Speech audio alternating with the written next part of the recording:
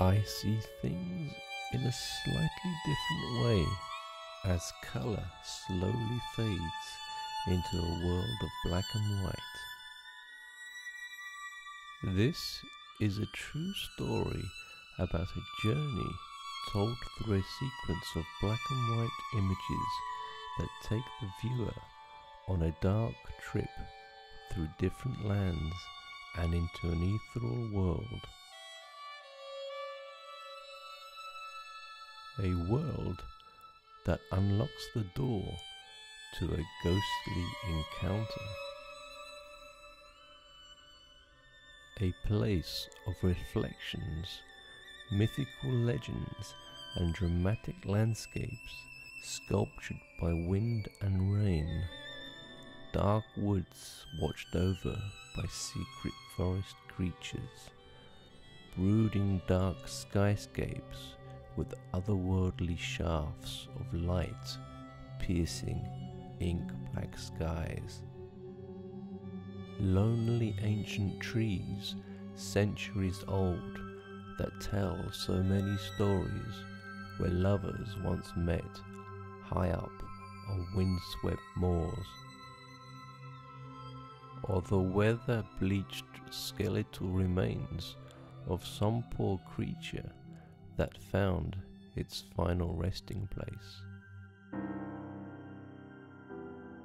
Sometimes the simplest of subjects create the most rewarding and intriguing results and are often unintentional, whether lost in the back streets of Prague or the relentless howling Atlantic gales on the Irish coast. I remember being in downtown New Orleans after a torrential downpour. As I crossed the street, something caught my eye. In the middle of the road was an iron manhole cover with a perfect mirror-like reflection of a skyscraper, so spectacular but totally unnoticed by passers-by. I have often been asked if I believe in the supernatural or ghosts, as some people like to call them, as my work always portrays a dark and brooding atmosphere. I certainly believe that buildings or locations can somehow retain a memory of past events. I think that whatever events there may have been are deeply embedded into the fabric, foundations and surroundings of that place. A little bit like when an old door is stripped of its paint, each layer reveals another colour from a different era and point of time. The paint from each era is still there, but you have to peel back the layers to search what you are looking for.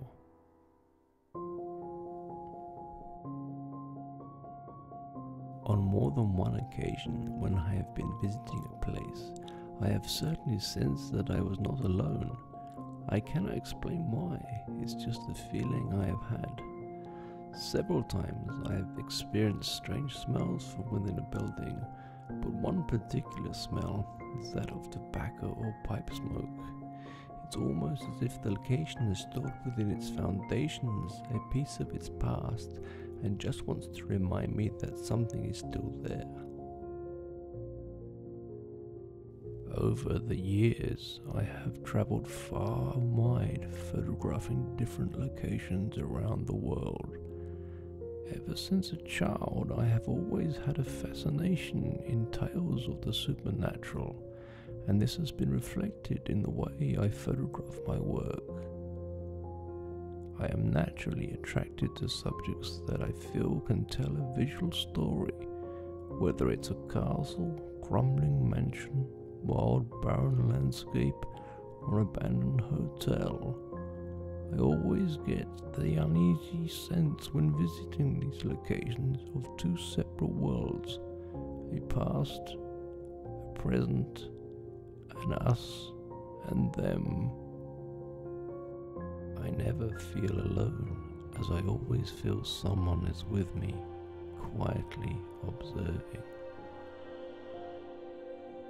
A lot of my earlier work was shot on grainy black and white film. In the days when you would get a roll of film consisting of 36 shots, there was always something magical about processing the film in the darkroom and spooling out the fresh wet negatives, holding them up to the light to see the first few shots. The smell of fixer in the darkroom is something you never forget, a strong vinegar vapor which you could smell for days.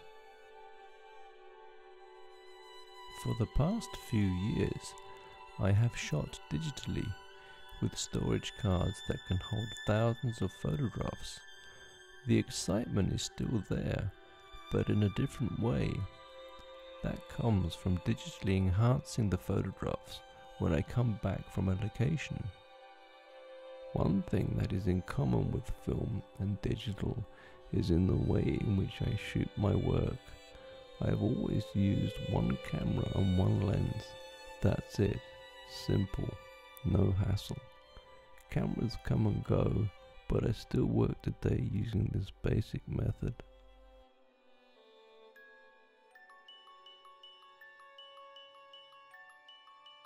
Before I get to Negative29a, the only photograph that I have taken which I cannot explain, and the only time I've ever had reason to question what I have photographed, I would like to tell you a short story about an old mansion I visited. A few years ago, I was commissioned to take several photographs for a book publisher at a 16th century mansion in Wales. After 2 hours of driving along narrow country lanes with rain lashing the windscreen, I finally found the turning. As I made my way up the long gravel drive, trying not to fall into the potholes, the old mansion appeared from behind several large oak trees. It looked an imposing pile with lead crystal windows partly hidden by thick green clumps of overgrown ivy. As I looked up, several tall chimneys leaned slightly against the slate-grey sky. Approaching the arched wooden door, I noticed steps leading down to a large pond, surrounded by box hedging and 3 statues which had seen better days. I was welcomed into the black and white tiled porch by the housekeeper, who took my coat and hung it up on a hook to dry. They then took me along a dark corridor which was like a museum of fine art paintings in chunky gold frames, to meet the owner, Mr. Corbett. He looked and was quite a jolly chap, perhaps in his early 80s. I briefly explained why I was there and how the photographs would be used. He said before I start, he would give me a guided tour of the house and also take me to the room where the ornate 16th century carvings were. With difficulty, he heaved himself from where he was sitting at the kitchen table.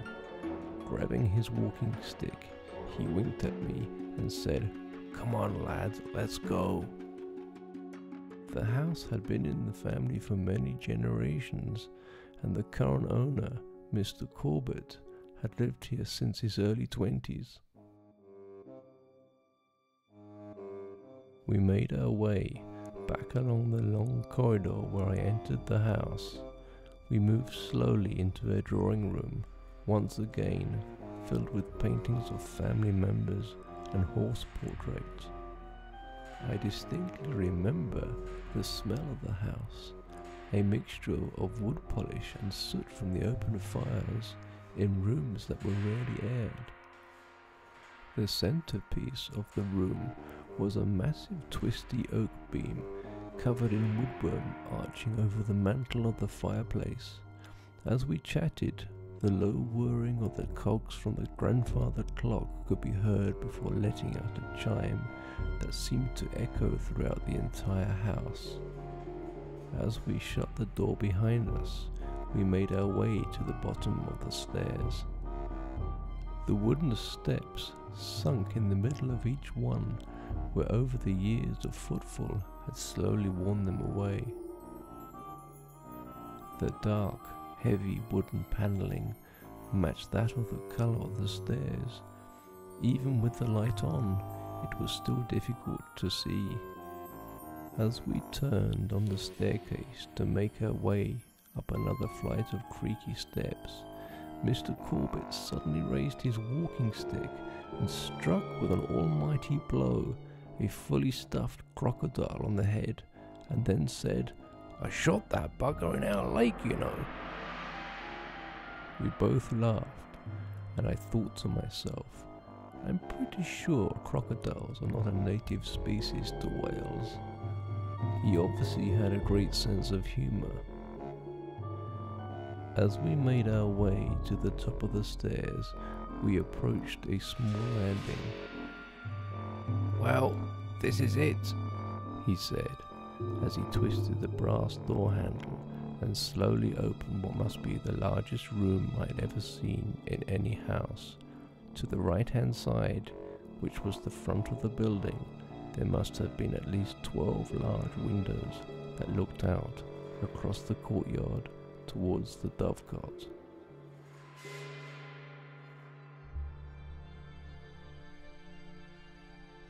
Again, the room was covered from floor to ceiling in heavy, dark wooden panelling.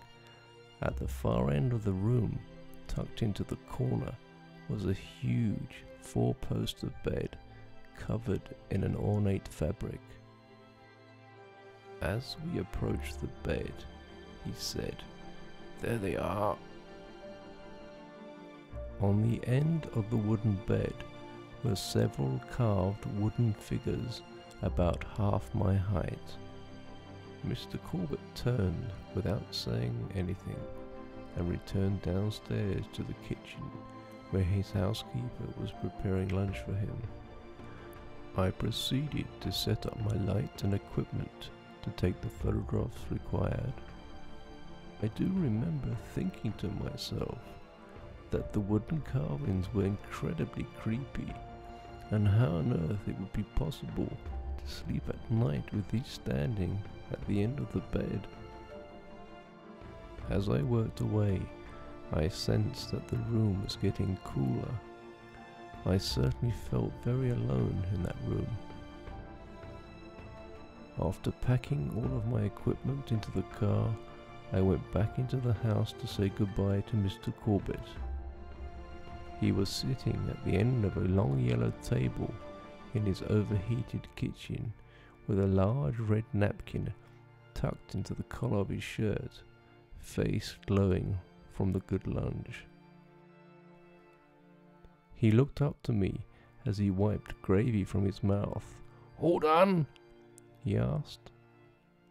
I told him I was very happy with the photographs I had taken, and we proceeded to chat for a while. He told me he had lived alone in the house for quite a few years after his wife had passed away. I asked him if he ever felt alone in such a large house. He said, "No, never. It's just me and the ghosts." I asked if he was serious, and he told me there were several ghosts that occupy the house. Occasionally, he would see one entering a room. But he told me there was one ghost he seemed to be a little bit afraid of. Sometimes, in the early hours of the morning, crying could be heard from the room where I had spent most of my day. This, according to Mr. Corbett, was the most haunted room in the entire house, the only room with the crying child.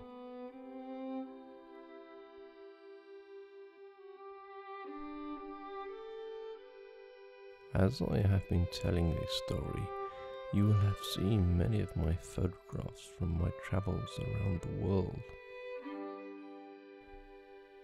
I find great excitement and anticipation when visiting somewhere new, such as a remote woodland castle perched on a rocky outcrop. I'm always looking for an alternative angle or viewpoint that has a certain something that will make the photograph come more alive. Trees always play an important role in my work, and how the shape and texture can be used to frame a subject, or even use the gnarled, spindly branches in a way that they look like fingers reaching out to touch or guide the way. Often, I come across little things that most people pass by, or something that is a little hidden. A practice I like to use is to invert or flip the photograph. This will create a whole new look and atmosphere.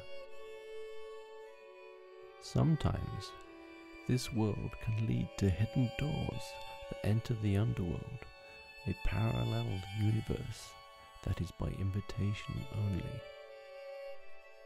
Perhaps some people or even animals are more sensitive to forming this connection.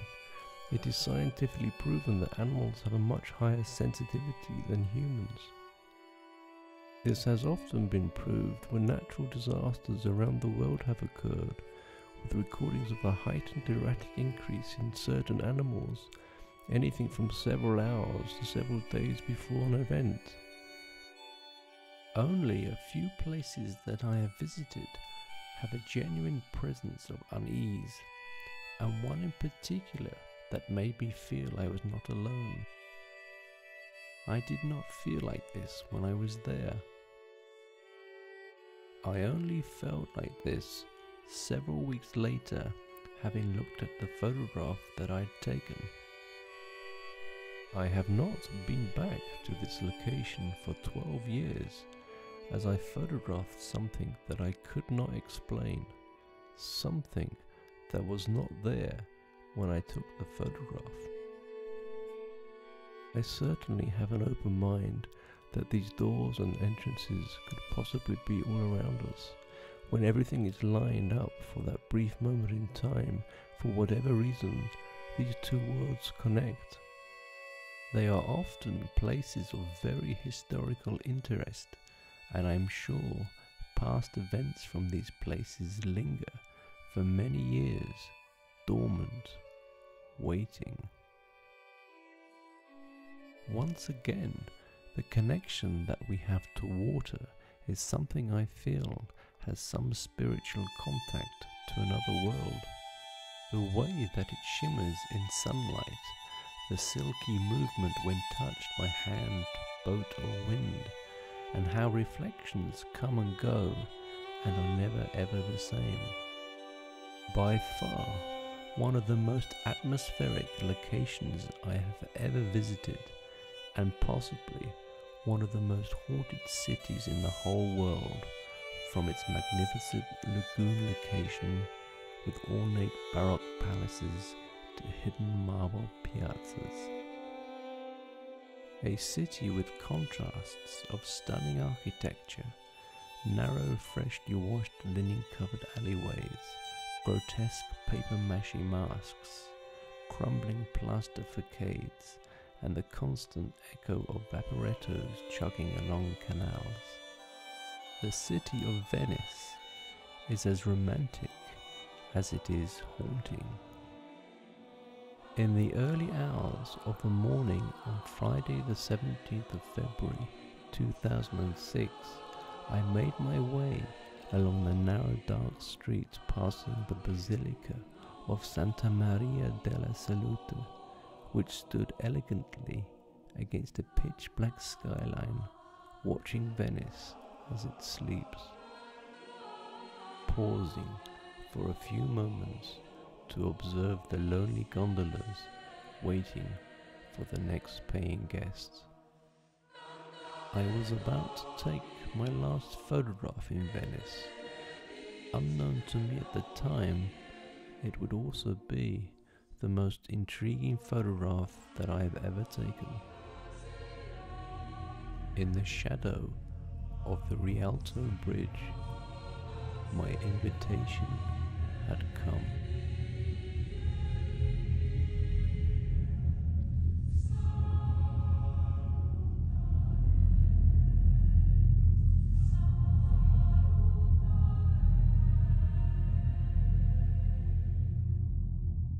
In the darkness that night, I had unknowingly photographed something very unusual, something that should not exist. This has become known as Negative29a, a well-known 16th century ghost that haunts the Grand Canal.